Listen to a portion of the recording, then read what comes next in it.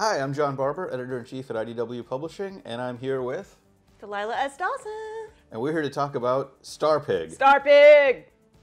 In the story, is the preserve to such a degree that is literally a Discman? Like, is there actually a compact disc in there? Okay. Yeah, no, she has like a Discman full of CDs. My daughter, we wouldn't let her have something like Spotify because the world is awful, because she's 12. So we were like, here's your Discman, we'll buy you compact discs. So she thinks she's very retro and very cool. At school, the kids are like, oh my God, what is that? Wow. Why are your earbuds connected by a wire?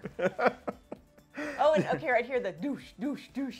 I really love the show Frisky Dingo by Adam Reed. It was like what he did before Archer, and the extricals scream boosh, boosh. So I was like, oh, I'm gonna play with that, because that's what it might sound if your space camp bus was being hit by meteorites.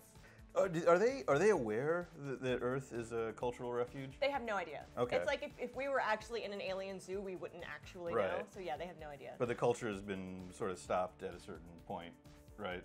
Like progress or whatever. No, the aliens have not come in and gotten like the 2738 coolness. It's like, I'm guessing sometime around now-ish is when it happens. So all the stuff in space is older stuff. You're not going to go out there and find like Popple 7.0. They're just the old school stuff. But the people on Earth do have Popple 7.0? No. Okay, nobody has it. Nobody has it. I think like Vess is kind of into the nostalgia, but as you can see, like the other kids are definitely, they've moved on with their own time.